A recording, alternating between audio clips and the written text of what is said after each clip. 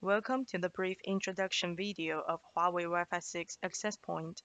This video is going to introduce AP7060 in 3 parts, including hardware features, basic operations, and how to access related technical support from Huawei website and documentation. Powered by unique Huawei 5G technologies, AP7060DN is a cutting-edge Wi-Fi 6 wireless access point that delivers ultra-low latency, ideal for handling high bandwidth services. This is the appearance of AP7060DN. You can find the ports on the backside of this product.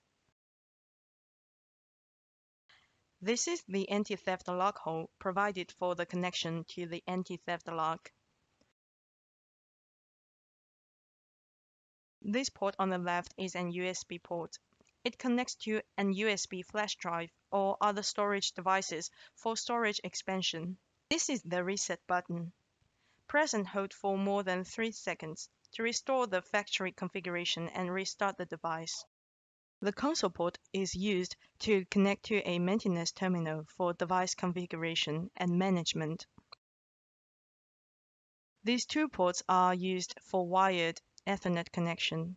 One supports 10 gigabit Ethernet and PoE, while the other one supports 1 gigabit Ethernet.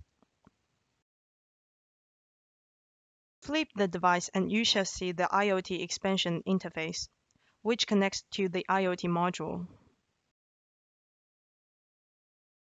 Next step is basic configurations. We will introduce 2 methods to configure the AP. The first one is command line interface-based configuration. In this case, a switch is used to provide power for the AP.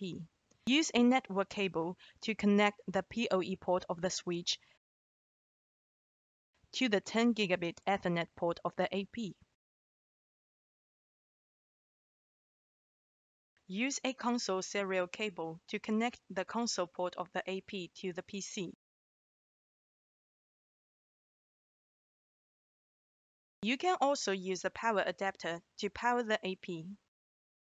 If the indicator is green and steady on, the device is just powered on and the software is not started yet. If the indicator is green and flashes slowly, the system is running properly and the Ethernet connection is normal. After the device is booted, you can use terminal simulation software to configure the AP. For example, here we use IPOP to apply configurations to the device. The other method is web-based configuration. Connect a terminal to the AP in wireless mode. Then you can log into the AP using a browser. Enter the IP address you configured of the device in the address box, then enter the username and password. You'll be asked to reset the password for the first time you log in. You can perform configurations on the graphical user interface.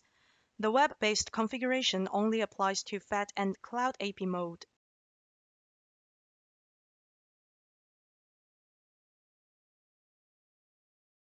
To obtain further technical guidance, you can visit Huawei Enterprise Support website.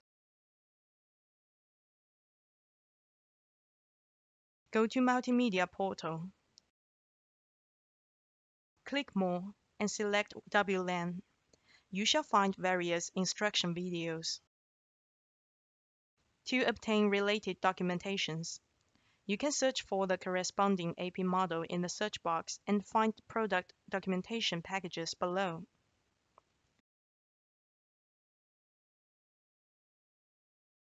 Thank you for watching.